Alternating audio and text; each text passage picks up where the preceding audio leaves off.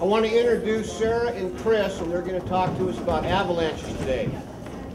My name's Sarah, and I'm a backcountry and heli ski guide here in the valley, so I get to be playing out in the mountains. I also do avalanche presentations with the Sawtooth National Forest Avalanche Center, and that's who I'm here with today. This is Chris Lundy, who is one of the lead forecasters at the Avalanche Center. Let me just give you guys an idea of how the day is going to go, or the hour anyway. We're going to start out with a 20-minute video. It's a really cool video. Then we'll do a 20-minute presentation that takes some of the ideas from the video and puts it in perspective for you guys, why these avalanche phenomena are important for us to understand here in the Wood River Valley. Then at the end of the presentation, we'll have 10 minutes to do a question-answer section with Chris. And it just came over my head, and I just felt it like kind of like push me down.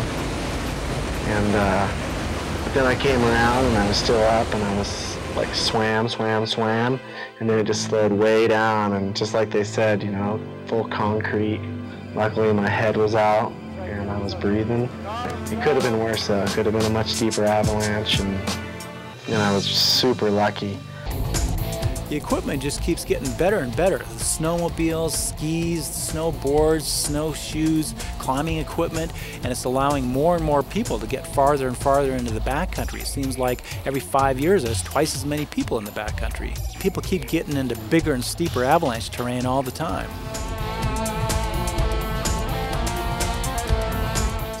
My biggest thing is I think if you want to get out there and do this kind of stuff and be in the backcountry, you need to have the knowledge and the equipment to do so. And don't overstep your boundaries. If you feel like you're pushing it too far, then you probably are.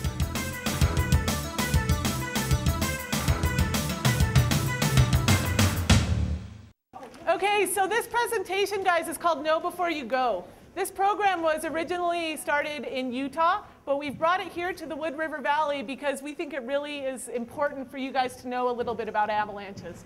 So with the worksheets, I didn't want to give you guys homework, but Mr. Goikachia said, oh, they have to have homework. No, I'm just teasing. But the cool thing about this homework is that all but one of the questions can be answered today if you pay attention to the presentation. Today, during this presentation, we are going to explore what is an avalanche, why are they dangerous, where do they happen, and what you can do about it. Aha! So when you see this light bulb pop up on the screen, it's important information, and it's a clue that that's an answer to something on your homework. When you see the light bulb, you can say, aha. Let's try it. Ah, nice, okay. Yeah, you guys are getting it. Okay, here we go. So what do you need to have an avalanche? It's pretty simple. You need a steep slope. You need an unstable snowpack.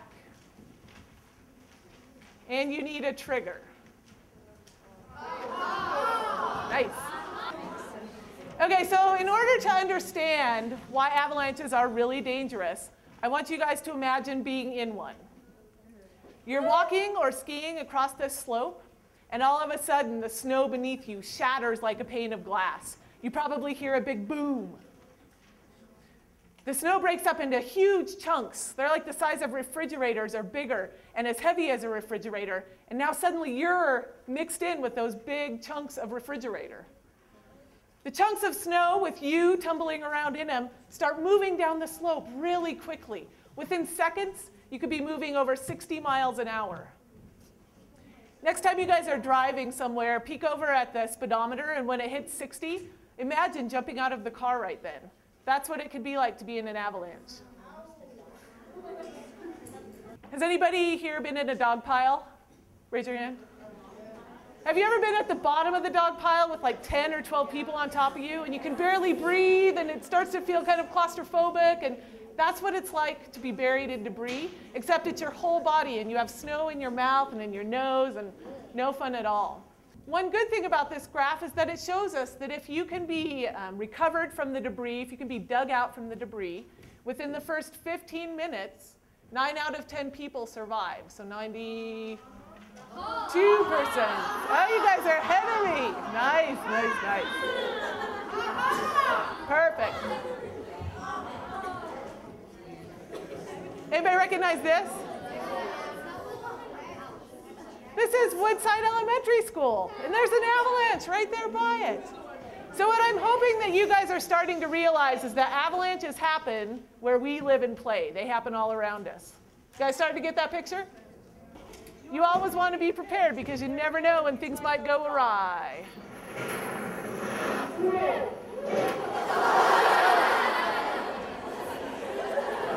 How about one more time?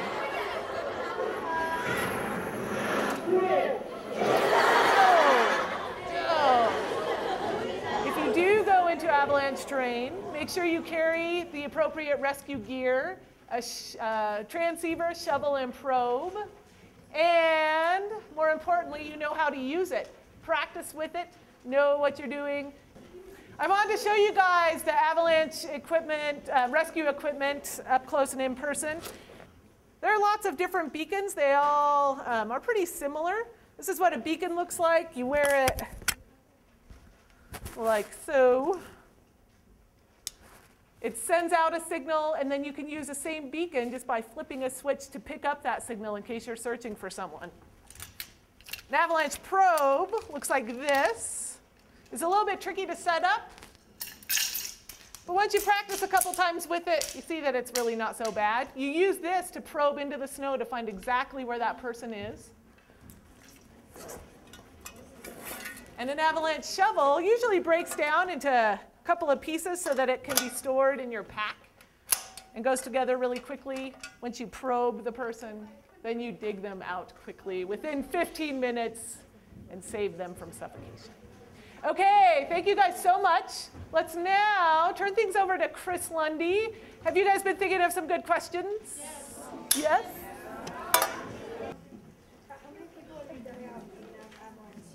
Yes? Nobody, fortunately. I've only been involved with one avalanche accident, and it wasn't somebody in my group, actually. I just happened upon it.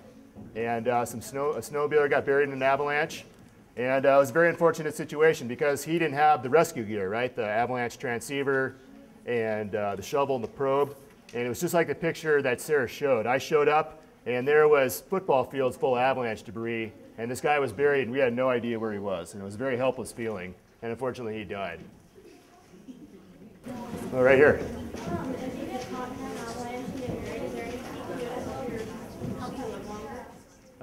No. Once you're buried, there's absolutely nothing you can do. You're going to be set up like concrete. You won't even be able to wiggle a finger. So the only thing you can really do is try to relax. You know, the longer you relax, the less oxygen you'll use up, and the longer you might survive. But really, once you're buried, it's all up to your partners to get you out. Yes?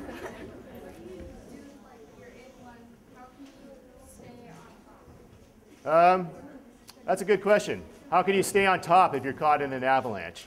And avalanches are a lot like kind of being in a river. Has anybody swam in like a fast-moving river? Yeah, it's kind of like what an avalanche is like. If you were to, would you want to jump in a river with your skis on? No, it's nice to have your skis come off. That's going to help you out a lot. If your skis are on your feet, you're going to get tossed and turned, and you'll have, hardly any control. Yeah, if you're on a snowboard isn't going to come off, so that's going to be kind of like an anchor. But you want to get rid of your gear, and if possible, swim. Try to fight to stay on top. Do swimming strokes, and it might help you stay on top. And then the very best thing you can do is once you start to feel that avalanche slow, try to make an air pocket for yourself. Put your hands by your mouth, and then try to get one hand to the surface, and maybe that hand will stick up out of the snow, and somebody will find you that way. Okay, as we leave here today, let's give a big hand. Thank you guys very much.